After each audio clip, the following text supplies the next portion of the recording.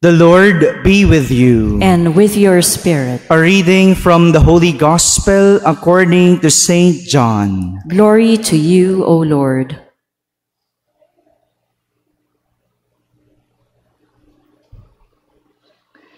Since the Passover of the Jews was near, Jesus went up to Jerusalem. He found in the temple area those who sold oxen, sheep, and doves, as well as the money changers seated there. He made a whip out of cords and drove them all out of the temple area with the sheep and oxen, and spilled the coins of the money changers, and overturned their tables. And to those who sold doves, he said, "Take this out of here, and stop making my Father's house a marketplace." His disciples recalled the words of Scripture, "Zeal for your house will consume me." At this, the Jews answered and said to him, "What sign can you show us for doing this?" Jesus answered and said to them, "Destroy this temple, and in 3 days I will raise it up." The Jews said, "This temple has been under construction for 46 years, and you will raise it up in 3 days?" But he was speaking about the temple of his body. Therefore, when he was raised from the dead, his disciples remembered that he had said this, and they came to believe the Scripture and the word Jesus had spoken. While he was in Jerusalem for the feast of Passover, many began to believe in his name when they saw the signs he was doing. But Jesus would not trust himself to them because he knew them all and did not need anyone to testify about human nature. He himself understood it well. My friends, the Gospel of the Lord. Praise to you, Lord Jesus Christ. Please be seated. Good morning, my dear brothers and sisters. A blessed Sunday to all of you. Could you kindly bless the person beside you by greeting a blessed Sunday? We are now in the third Sunday of Lent. Third Sunday. And let's have a review of our past reflections, starting with the First Sunday of Lent. Konting review lang po, no? Balikan natin yung ating mga pinagnilayan noong mga nakalipas na linggo. On the First Sunday of Lent, we were brought to reflect on, who could still remember, the experience of desert. The desert experience. Do you still remember the gospel when Jesus stayed in the desert for how many days and nights? 40. That's right. No? He stayed there. And in the desert, he was tempted. He was tempted. And that is why desert referred to as a place of testing and transformation. It is where we experience our weakness and dependence on God. So every time you are being tempted, every time that you feel that you are being weakened, you are in a desert experience.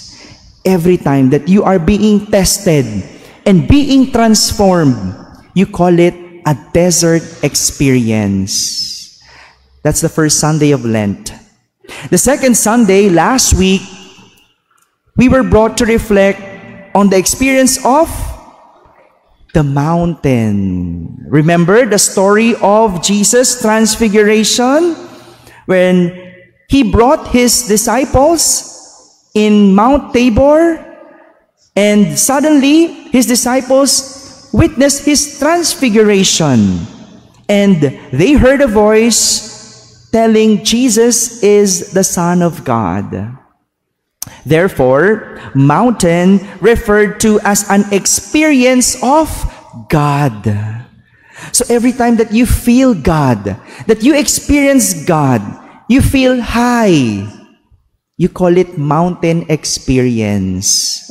Kapag answered prayer ka, oh, that's mountain experience. Kapag naramdam mong Panginoong Diyos, you call it a mountain experience.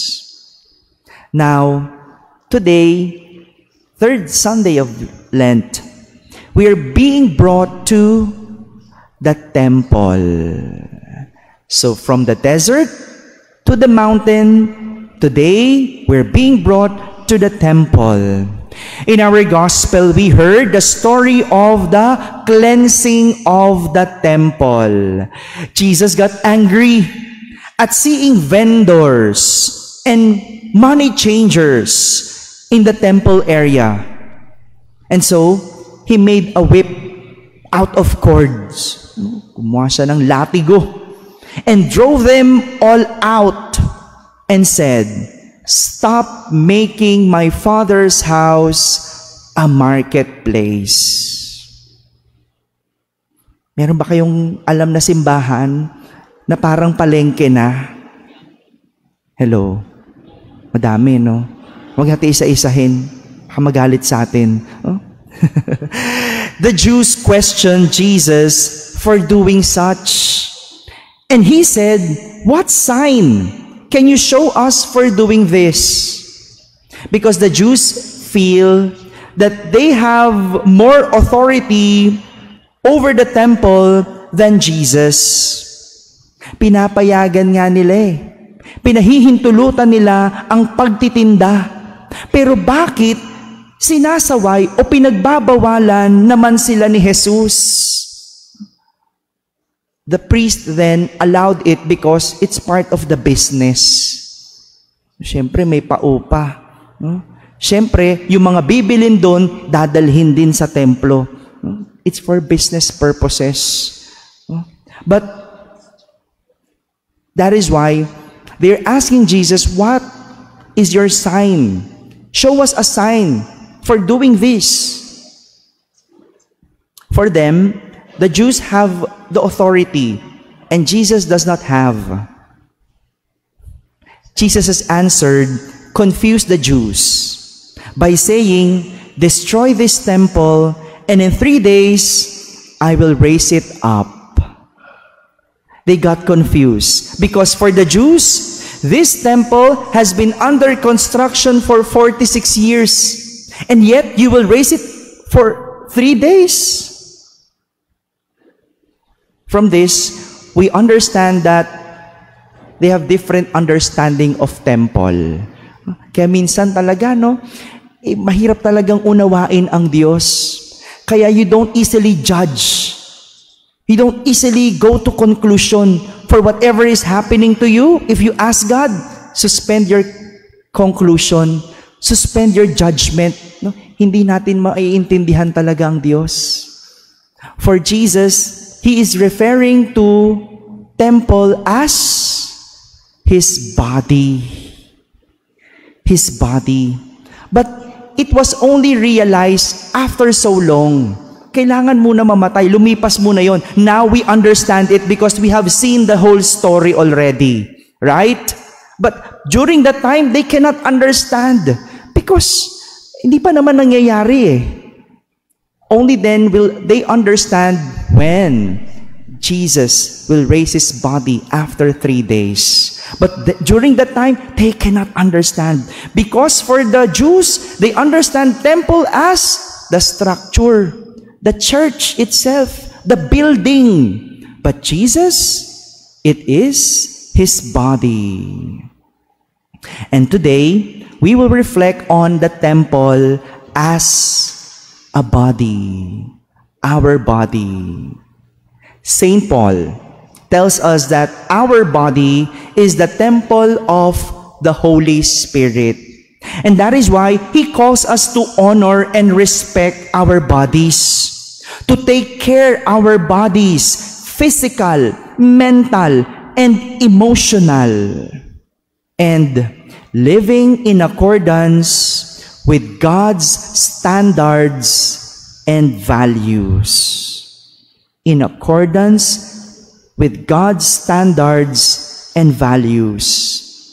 Ganito ang pag-aalaga sa ating katawan ayon sa pamantayan ng Diyos. Kaya nga, sa ating unang pagbasa, matapos ihango ang mga Israelita mula sa pagkaalipin sa Ehipto, sila ay binigyan ng Panginoon ng kautusan, ng 10 utos, para sundin, para sa kaayusan ng kanilang buhay, para maiwasan na ang anumang posibleng umalipin sa kanila. God had already saved them from slavery. And so He is giving them commandments for them to prevent from being slave again. Para hindi na sila maging alipin. But sadly, due to their disobedience, same with us, due to our disobedience to God's commandments, we become slave of sin. We become slaves of sin. Instead of having control over sin, we are being controlled by sin. Sa halip na tayo ang kumokontrol sa kasalanan, ang kasalanan ang kumokontrol sa atin. Sumusunod tayo sa kasalanan. Sinusunod natin ang ating kahinaan instead of following the commandments of God. This is the reason why Jesus is angry and the reason of cleansing the temple. Angry not at the people but at what the people do that disrespects and dishonors the temple. Hindi siya nagagalit sa mga tao, kundi galit siya sa ginagawa ng tao na sumisira sa respeto at paggalang sa templo. Galit si Jesus sa mga bagay na nagpaparumi sa templo. Galit si Jesus sa mga kasalanan. Kaya niya tayo tinuturuan kung paano ito lalabanan. And that is through the obedience to God's commandments. The obedience to God's commandments is our weapon to fight sin. And this starts from within. The obedience to God should start from within. I remember a story of a teacher lecturing her young students about sin. Ang mga teacher magaling sa mga yung mga illustration, no, images, no, para magkaroon ng linaw, no? They use materials, objects for the students to understand. And so the teacher used the illustration of an apple to explain what sin is and how sin works. He showed his students an apple. But the students recognized that the apple has holes. May butas. What do you think? Why does that an apple have a hole? Bakit kaya? Hello? Kumakain po ba kayong apple? Bakit may butas ang apple? What do you think? Saan galing? Merong? Yun. And so, the teacher asked the students, where does the hole come from? Yes, the student answered, it came from a worm. The student said, it came from a worm that crawled on the surface of the apple, licked it, and bored the hole from the outside. Di ba ganon? Is that how we understand it? But the teacher told them that it is not generally the case. Hindi laging ganon. Hindi lagi yung uod galing sa labas. Rather, the teacher said, a worm lays eggs in an apple blossom. And the egg is hatched in the core of the apple. The hole that you see indicates that the worm has bored its way out from within. Hindi lagi nagsisimula sa labas ang uod. Sa usbong pa lang ng mansanas, nangingitlog na ang uod. At habang lumalaki ang apple, nagmamature ang itlog. At sa loob, mapipisa hanggang sa lalabas ang uod. Kakainin ang loob, palabas ng mansanas. The same goes with our sins. Same goes with sin. It comes from within, which bore its way out of us and eventually will destroy us. Ang kasalanan, hindi lagi galing sa labas. So stop blaming the outside. Kaya ako lang naman nagawa yun kasi sabi niya tinukso ako. It's not always in that case. Your sin starts from within your mind and within your heart. And little by little, it grows until it eats your inside and it comes out, leaving you destroyed. My dear brothers and sisters, this Lenten season, we are being brought to the temple. Yes, we priests invite you all to come back to church, to go back to the church this Lent. But more than that, it is an invitation to go back to our own bodies. Look into our own bodies on how we have used and abused them. We're being invited to clean our body, our temple, the temple of the Holy Spirit through the sacrament of confession. And hopefully, we could bring back the respect and honor that our sins destroyed. Later, we will receive Jesus, and He will enter our body. The invitation for us, never allow Holy Week to come or even pass without going to confession. Clean our body. This is the invitation of Lent. We have 40 days as a preparation for that. And we use the 40 days to prepare, to clean our body, to go back to our bodies and reflect on the many sins that we have done that destroyed our body. This third Sunday of Lent, once again, we are being invited to go back to our temple, our own temple, our body. Amen.